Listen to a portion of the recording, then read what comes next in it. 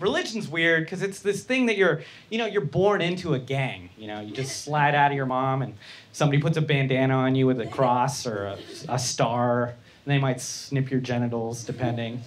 It's just absurd. It's kind of like an app that comes with the hardware.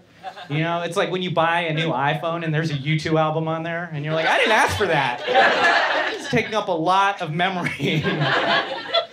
So I had to go to Sunday school when I was little. Because, how fun is that? You've already gone to school for 5 days, and now they're telling you to come into work a day early. It's like, where's my union rep, So Sunday school is weird because they have, it's not a normal human that's teaching you about God, it's a nun. And nuns are funny creatures because a nun is a woman who has said, I don't want children. And then the church says, I've got the job for you. Right this way. Here are 30 of them you're not related to. Work out your issues.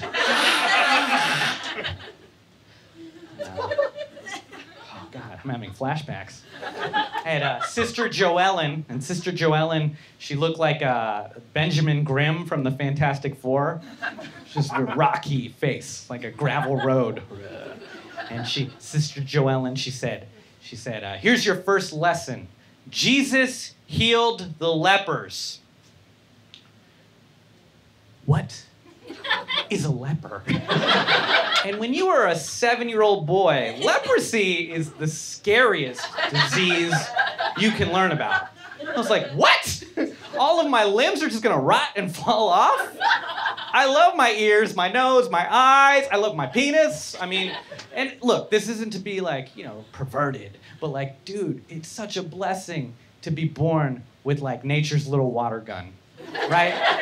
When you're a 7-year-old boy, man, you just run around, I'm gonna pee on this tree. I'm gonna pee on these toys. They're not mine.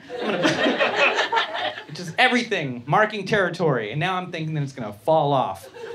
I'm like, start crying in class. This is traumatic. And Sister Joellen said, what's wrong? And I was like, leprosy. She goes, don't worry, Jesus heals the lepers. And I was like, follow-up question, who is Jesus? She's like, right there on the wall. And I was like, oh, the hippie with the six-pack stapled to the wall. Not scary at all. And imagine this little wooden statue coming to life like Pinocchio, and just picking up all the ears and noses and eyes and just putting them back on all these Mr. Potato Heads. And then he goes back to the temple, super chill, like, what up, man? He's got his vape pen. He's in And then in the temple, there's a whole bunch of smooth Ken doll-fronted boys who are like, what about the dicks? Get back out there. Oh, my bad. Sorry, guys. Don't harsh my mellow.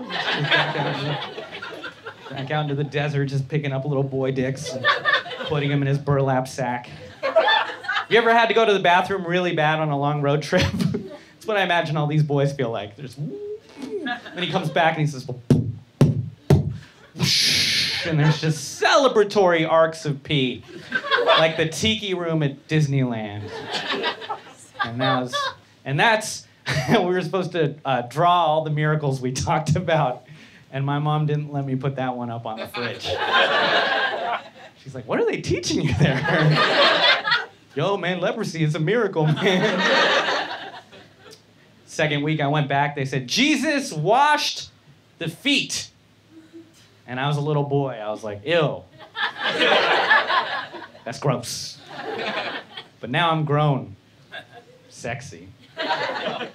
And I get it, JC. I get it. Who doesn't like 10 little bubble toes? Yeah.